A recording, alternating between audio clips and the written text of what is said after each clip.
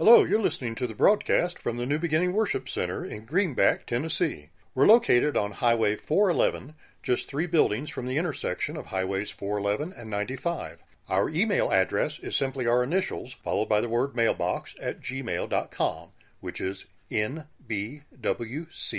mailbox at gmail.com. We meet Sundays for teaching at 10 a.m., followed by worship services at 11 a.m. and 6 p.m. We also meet midweek at 7 p.m. on Wednesdays. Brother Marcus Severance is the pastor. Now let's listen in to the message. Will you stretch your hands this way? Father God, I'm at your mercy. Lord, these people love you so much they wouldn't have come out here on Wednesday night if they didn't. Thank you, Josh. And God, we love you. Lord, you have the word tonight. You have the word for all of us, and I thank you so much for it. Lord, I ask you for your peace to fall upon your people. God, I pray right now they'd just be able to take a deep breath, everybody in here. God, just let them breathe in. God, let them breathe you in. Just give them peace tonight. Now, God, we ask you now to bless this word, to anoint this word. And God, we ask you, Father, that it would encourage and strengthen your people tonight. And the people of God said, amen. And amen. You may be seated. I want to share something before I go into the Scripture. There's been a word that, and I want us all to say it together. There's been a word. Now, I've never preached like this before, and I've never really just said things like this before, ever, in 26 years of ministry. But there's a word that He has given me. And I feel compelled by the Spirit of God to say, I mean, I'm going to give account before God for every word I speak anyway, but to say that I think that this is the word in this season more than any word tonight that I've ever preached, even more than repentance, which I believe we've all repented. God gave me this one word, and the word He told me to tell the church was awake. He said to tell the body of Christ, this word is from the Lord. He said, tell them to awake. Now I want to share something. The other day, I had to get up real early in the morning. And I didn't really want to get up early in the morning because, I like to sleep in on Saturdays, but God was going to use this as He began to deal with me about this message. There's 2 parts. I'm only going to be able to preach the one part tonight. But there's 2 parts, and I'll finish it up. There's no way I can do it tonight. But listen, so I got up at 5:30 in the morning because I had to be somewhere. Not only did I have to be somewhere, but I had to take my son somewhere. He had to be there. But I had to get up early in order for us to go where we needed to get to. Do you understand what I'm saying? Well, God is saying the same thing to us tonight. That we need to awake because we're getting ready to go somewhere. We're getting ready to go. Come on, somebody. We're getting ready to go to a place. And unless we're awake, then we'll never reach that place. We'll never be able to get to that destination. We'll miss the timing. We'll miss the ride, as I say, and we'll never make it to that destination. I didn't like getting up at 5:30 in the morning. Our flesh doesn't like doing some of the things that we might have to do. But you know what? But God is telling us tonight through this Scripture, and this is what I want to read, that it's time to awake. Now, Bill, you sung about a garment. And then the song tonight was about awake, because I told my wife to sing it, though. I will say that. But even so, this is what God is speaking, and this is the Scripture. Isaiah 52, listen. He says it twice. He said, awake, awake, put on thy strength, O Zion. Put on thy beautiful garments, O Jerusalem, the holy city. He said, for henceforth thou shalt no more come into the uncircumcised and unclean. Here it is. Shake thyself from the dust. I thought about your message about that fish, Josh. Shake thyself from the dust and sit down, O Jerusalem. Loose thyself from the bands of thy neck, O captive daughter of Zion. So tonight I want to talk I'm not going to keep you here alone, these things about what is it that will cause you and I to awake? What is it that will cause you and I to awake out of our slumber? Now listen, if you want me to go even deeper in this message, I will for just a minute, but I'm going to talk to us tonight what God will allow to come into our life. If we want it in our life, if we seek after it, here's what He said the first time He was tempted ever in His life, ever by the devil in the wilderness. And Joel, you've already said it. God said, this is the key, the first thing that's going to make us awake. Listen to me. God talked about putting on garments. God talked about earlier about the garment. Remember, I preached about Joshua. I'm not going that way. Now I'm talking about the garments on. He said the garments on. The strength is on now, but He's saying to us twice, awake, awake. Number one, He told the devil, first thing that He said, when you get these stones, He said, you can turn them into bread. Jesus said, man, my God, I feel the Holy Ghost, shall not live by bread alone, but by every word that proceedeth out of the mouth of God. So the first thing that's going to cause us to wake up is the Word. The Word is preached. Now here's what happens. There was only 1 out of 4 people that Jesus was preaching. Not me, not T.D. Jakes, not some of these incredible, not Josh Shedd, not some of these people that can blister but it was Jesus Himself, the Word of God, the most anointed preacher that ever lived, ever walked the planet, and only 1 out of 4 received. In other words, there was only 1 of them that woke up. There was only 1 of them that got out of their slumber. But God told us tonight, He said the Word is what's going to wake us up. The Word is the first and most important thing. That's why He said that to the devil. He said, you know what, if I eat bread, I might go to sleep. He said, I'm not going to go to sleep. You know, He hadn't eaten in 40 days. And I want to tell you what, I've done that. I've fasted for many days before, and the minute I ate, you know what I did? I went to sleep.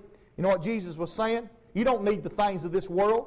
You don't need something that's going to fill your belly and that's going to just come out of you. You know, it's going to fill your belly for a minute, but God says, no, you and I need the Word of God. That's what's going to cause us, hallelujah, to awake. I feel the Holy Ghost. It's going to be God's Word that He said, and it doesn't proceed out of man's mouth. Even though man preaches it, it's God's Word. Jesus said, let me tell you something, devil. I whipped you in heaven. I've whipped you on earth. I'm going to whip you at the cross. I'm going to go down in hell. I'm going to whip you again. And how am I going to whip you? I'm going to whip you with the Word of God. I'm going to whip you now. I'm going to whip you later. And when I come back, the first thing He said, Brother Gary, when you got up here tonight, God said, do it now. The Word of God said, do it now. Don't wait. We got to do it now. And when we do it, when He tells us, everything will go fine. When He comes back, He's going to whoop the devil. I want to talk about whooping the devil, if I like that word. With that big old stick. You always had that shirt on tonight.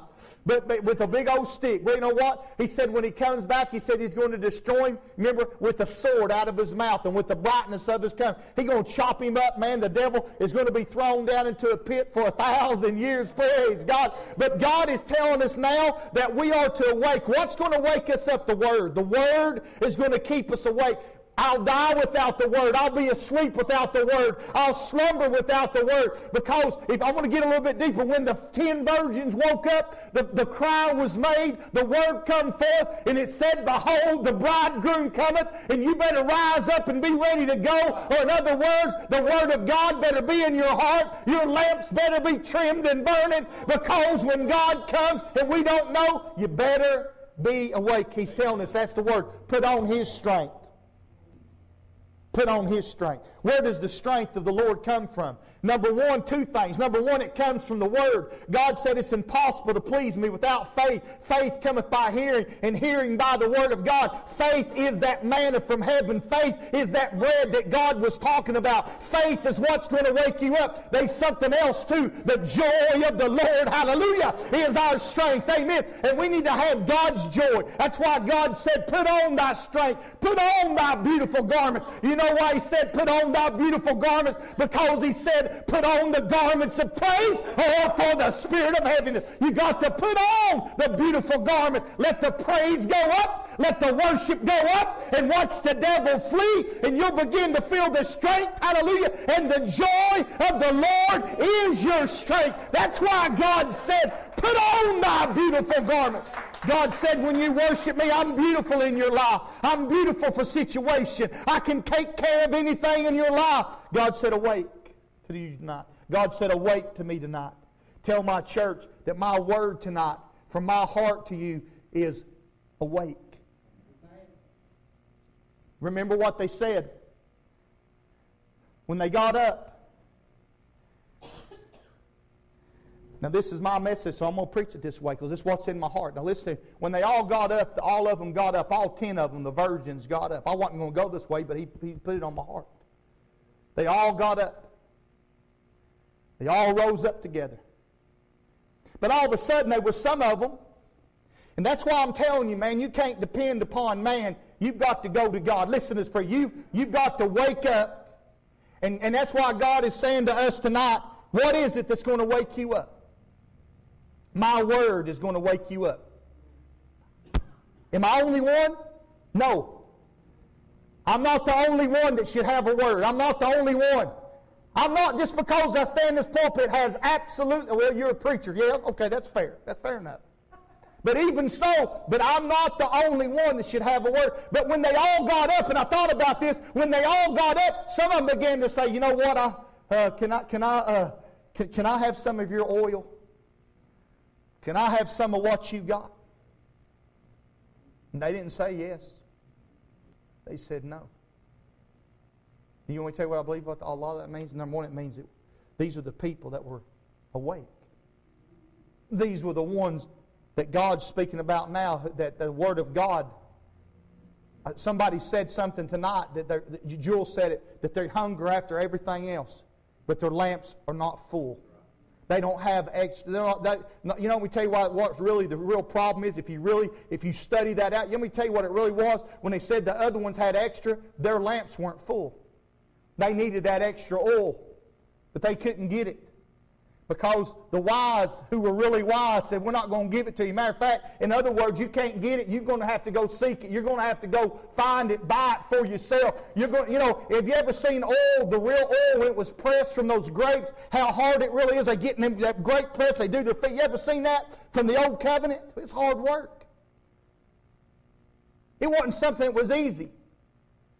If it's easy, everybody would be doing it. The church house would be full. Everybody would be glorifying God. Where is everybody? I tell you where they are. Their lamps aren't full. Their lamps will be empty on that day. And they'll say, give us of your oil. And we've been here day after day, week after week, month after month, year after year, worshiping and praising and looking for God and waiting for another word and following God. Come on, somebody, with all of our heart. But the other ones say, hey, but when it's time to go, give me what you got. And they're not going to be ready. I'm telling you, I know what I'm talking about. God's telling us now, awake. Amen. What causes us to awake? What would cause us to awake out of our sleep? Let me just start. Number one, a shaking would. A shaking will cause us to awake.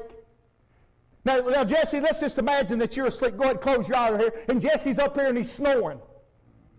Now, I'm not going to slap him in the face. I know. Somebody thought that. You going to slap him, preacher? No, I'm not going to slap him. He's asleep. That's pretty good. Maybe I should shave him here. But no, you're not going to do that. I'm making a point. You're not going to wake them up by slapping them because you might get in trouble. They might slap you back. But what you're going to do is you're going to grab them and you're going to shake them. And they're going to wake up. And there's a shaking going on. People say, how do you know that? Well, it's happening now. God is shaking people. He said judgment would begin first at us. Us, right here. Judgment will first begin at the house of God. The Word is shaking us. The Word is getting us out of our junk and getting us ready. Can I preach a little bit? The Word of God is waking us up. God said every word that proceedeth out of the mouth of God is shaking my church. And they know what's coming. God said through Paul, people say, well, preacher, we don't know when he's coming. It'll come upon us like a thief in the night. I said, might you?